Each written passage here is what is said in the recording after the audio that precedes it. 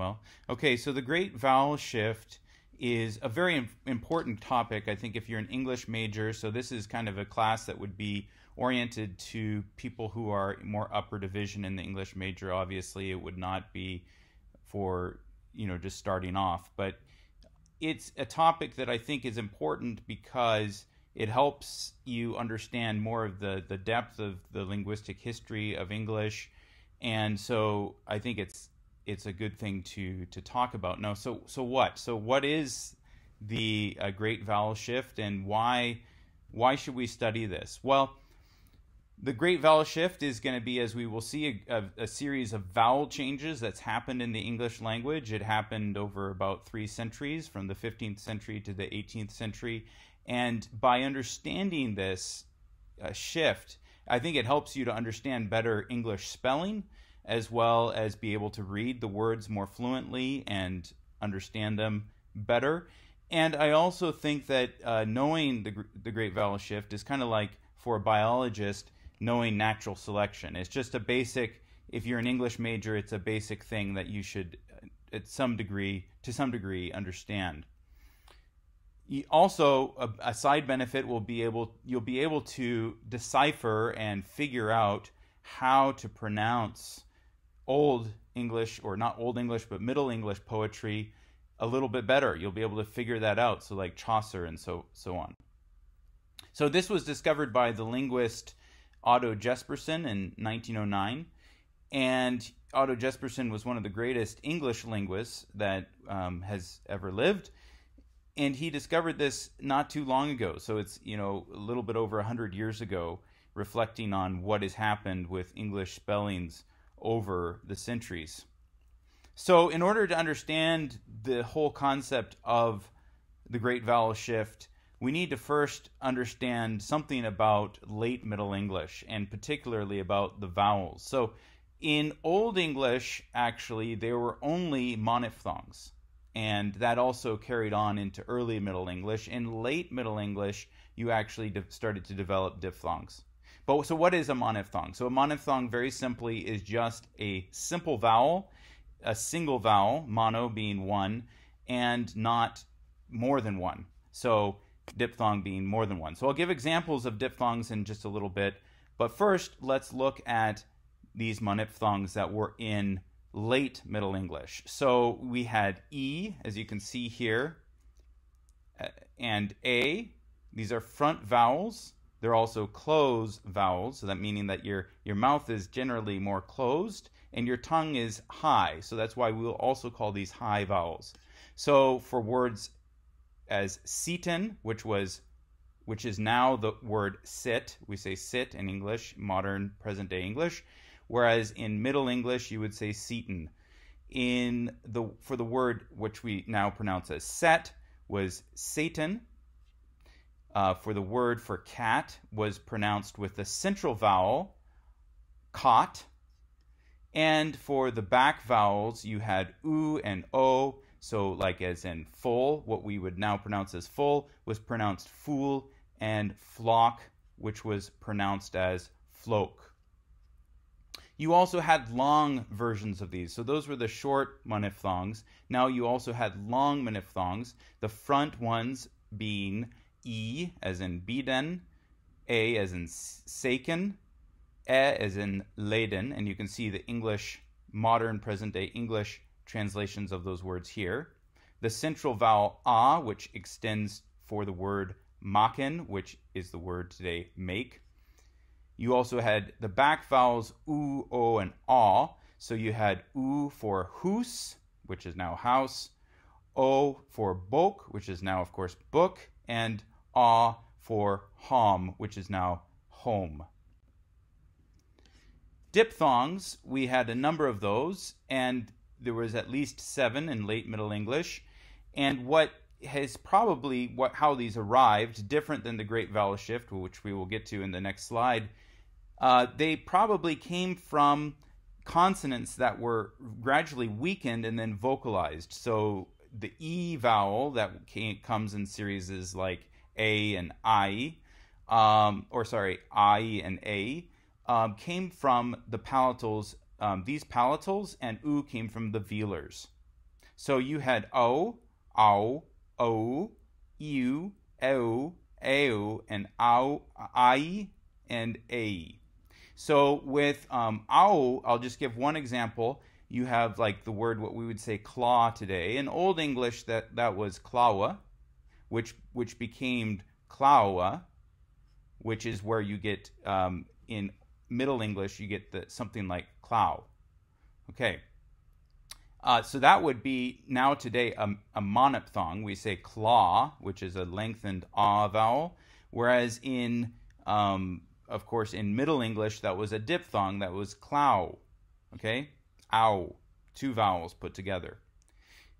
Also, we have a diphthong actually that's carried to today, but we actually pronounce it differently for the word gray. So we say a, gray. Okay, well that came from graya. Graya became grai. Okay, graya to grai, and grai now is gray. So that's an example of a diphthong that we've continued, but we pronounce it differently. Now with the Great Vowel Shift, GSV, we see that it affected the long monophthongs. So we just demonstrated what those were. Now we're going to see how these changed. So here's the 7 that we've seen before. I won't linger on this because we've basically talked about this in the previous slides, but these are the ones that were affected. And there's 2 main changes that have happened. So the first change is, well, it's not necessarily in this order, but let's just put these out here as the 2 different changes. There's diphthongization, so becoming a diphthong. So there's 2 vowels, which you will see, that became diphthongs. And then there's vowel raising.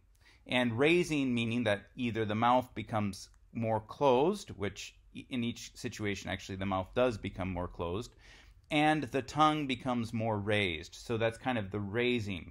Okay, so here's just a quick overview of what happens, and then we'll go into the details. Now, as you can see here, I'll focus on just a couple of vowels. So here's an example of raising.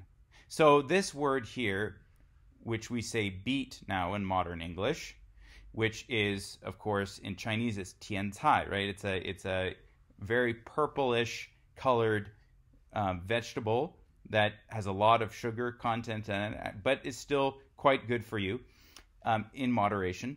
If you say this word now, you say beet.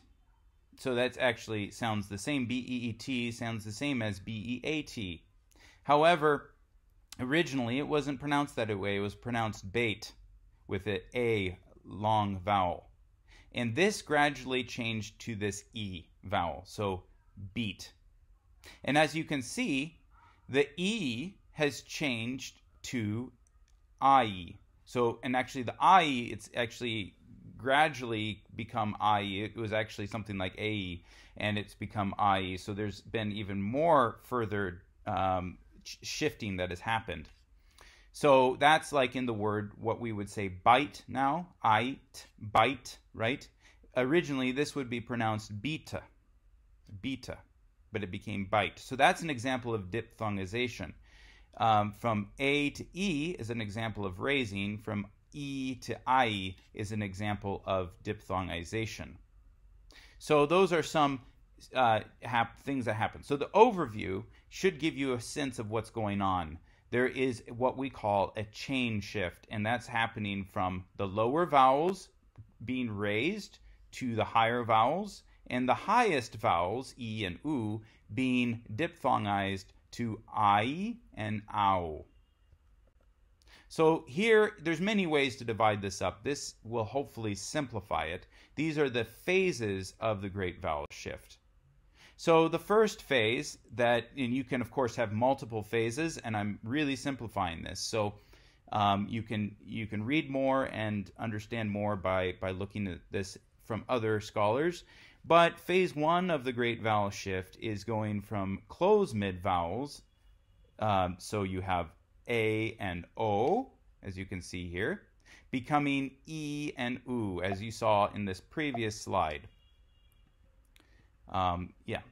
And then also you have diphthongization for E becoming A, or A, sorry, and the closed vowel U becoming AU. Now, I like to say close versus close. I know you can pronounce it either way. The reason I like to say close is because that's the opposite of the verb for to open, so to close, and that's what's happening with your mouth when you're pronouncing these. So hopefully it helps people remember.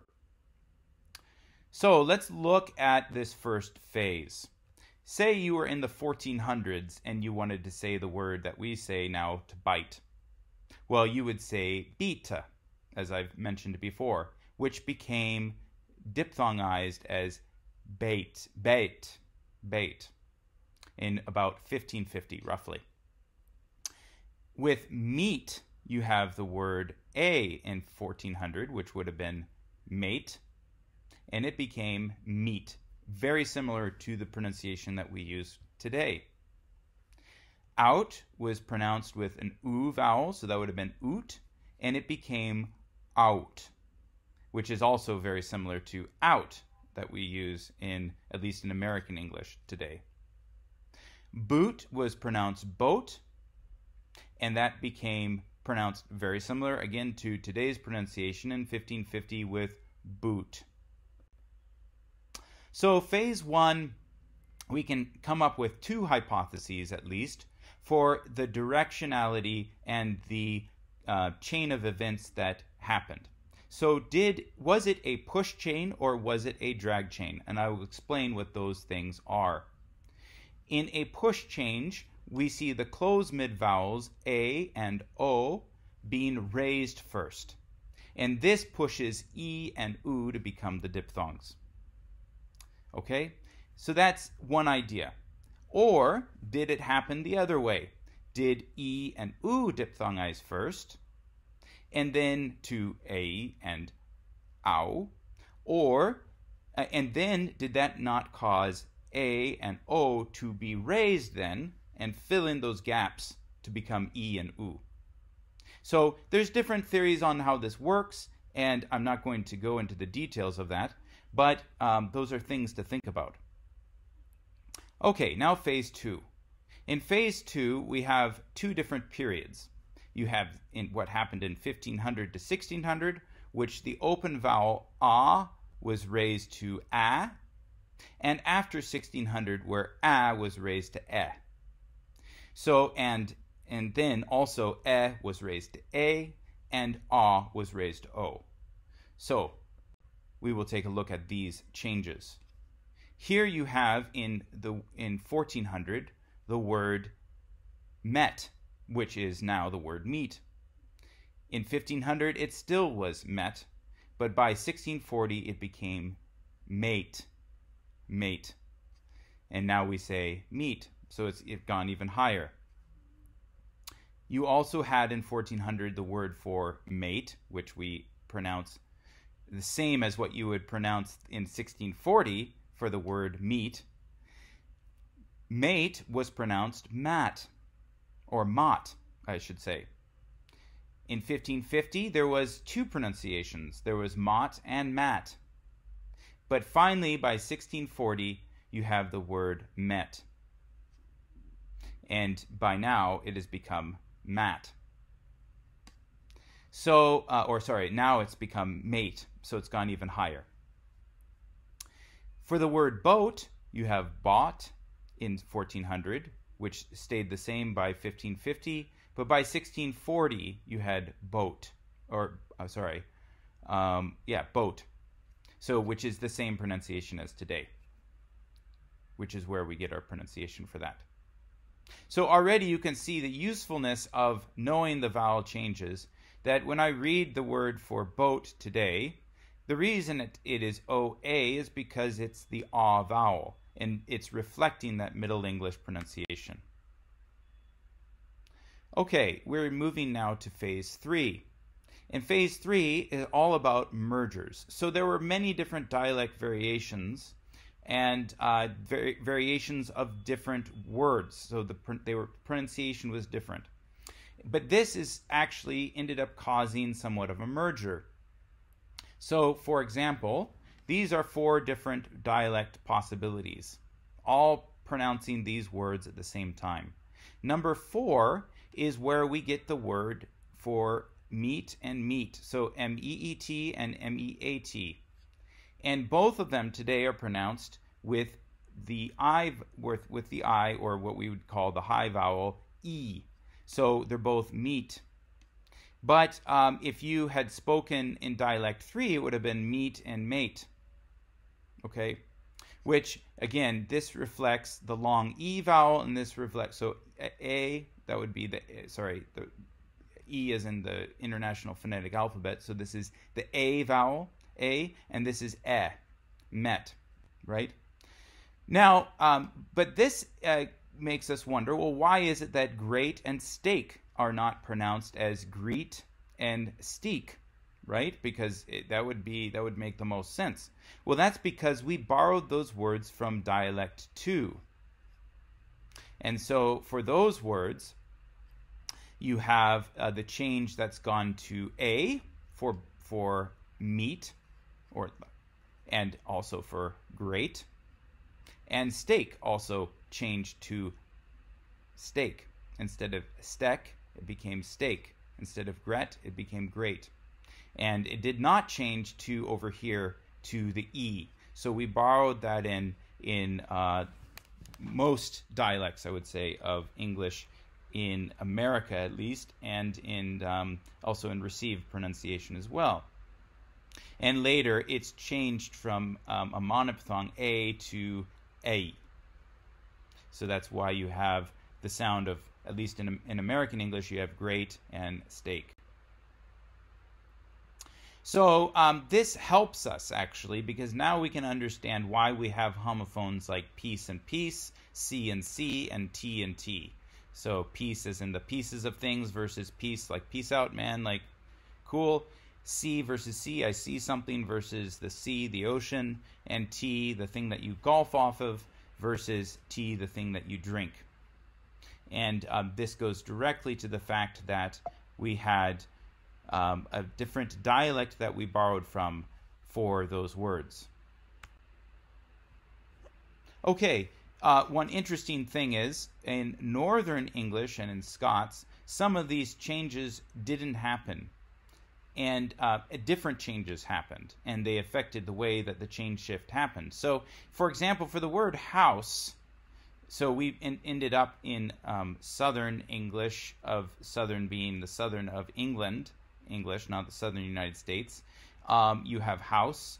But in Middle English, as well as in Scots, it stayed the same so that it became hoose. Now, the younger generation of Northern English speakers and Scots have been changing this gradually to ow, so that they do pronounce it now as ow. But if you talk to the older generation, it would be hoose.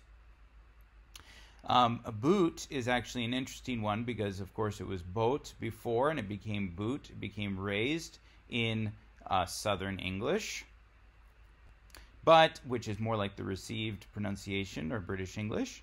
But in Scots, this O sound became fronted. It became more front, and it became an E sound. So it became boot, which then became boot, which then later became beat.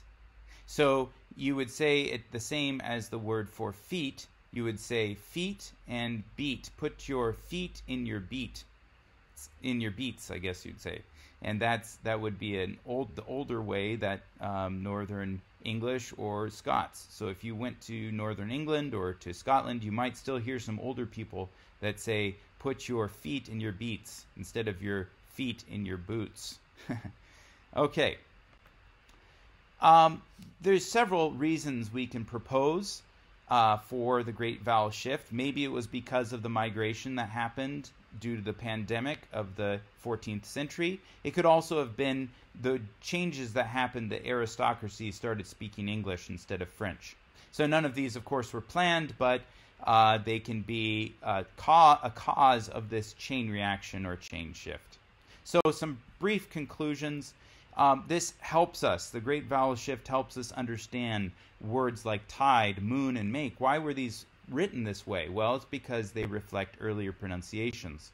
You can also use the Great Vowel Shift to help you read some of the old texts, and this is just an example. This isn't actually an old text, but you can see some of the changes that went on in the language. For example, this is that a child? Is that thy child?